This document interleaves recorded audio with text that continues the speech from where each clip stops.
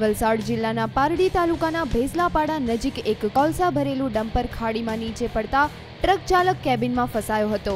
જેને સ્થાનિક અને પોલીસ દ્વારા બહાર કાઢી 108 મારફતે પારડીની ખાનગી હોસ્પિટલમાં ખસેડવામાં આવ્યો હતો। ડ્રાઈવર ડમ્પરની કેબિનમાં ફસાયો હતો, જો કે ગ્રામજનો અને પોલીસની સમય સૂચકતાને પગલે 1 કલાકની જહેમત બાદ ડ્રાઈવરને બહાર કાઢવામાં આવ્યો હતો અને ઘટના સ્થળ પર આવેલ પોલીસ અધિકારીએ જણાવ્યું છે કે ટ્રકનું ટાયર ફાટતા ડ્રાઈવરનો ટ્રક પરથી કાબુ ગુમાવતા આ ટ્રક ખાડીમાં ઉતરી ગયું હતું।